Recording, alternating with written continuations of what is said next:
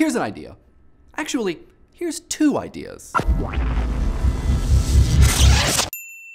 We're on vacation eating vegetables with our families, but we wouldn't want to leave you guys without something to discuss. So for your dialogical enjoyment, we present you the following two ideas. Idea number one, the sandwich signaled the beginning of classical modernity. I know, the construction of the sandwich as some food bits between some sandwich parts has been around for a very long time. Since long before what we might call classical modernity, which began around the end of the 18th century. Which incidentally is about the same time that this arrangement of food items got its name from the Honorable Mr. John Montagu, the 4th Earl of Sandwich, who liked to eat the food item while playing cards so that he didn't get meaty grease on his hands and thus his cards. In other words, it let him multitask. Now, some studies have shown that we have been multitasking since prehistoric times, but it's the sandwich's many attributes, including the enabling of multitasking, that makes me wonder how related to modernity it is. It's portable and modular, and probably a bunch of other things I haven't thought of. What do you think? Sandwich? Modernity? Is that even a thing?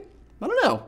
Anyways, if that's not your cup of tea or slice of pastrami, here's one more idea for you. Idea number two, music lyric websites should license the lyrics that they display because they are stealing money from recording artists. A couple weeks ago, the National Music Publishers Association, in concert with musicians' rights activist David Lowery, issued 50 DMCA takedown notices to lyrics websites. The complaint is that these websites are illegally using the creative work of lyricists and songwriters for profit. The argument is that they are serving up these lyrics with advertising alongside them, and so they need to license the lyrics so that the songwriters see a piece of the action. However, some of the websites have claimed that they are not even profitable, and that along with the lyrics, they're offering up user interpretations and reactions to the lyrics, making it less of a lyrics database and more of a lyrics knowledge database, putting them squarely in fair use territory. What do you guys think? Is the degree of reliance on the creative work of songwriters enough to warrant licensing the lyrics, or are Rap Genius et al. Totally fine? Let us know in the comments. And don't forget, next week we are going to be answering your questions, but we need to know what your questions are. So there's a link to the subreddit in the description and a link to a Google moderator page in the description.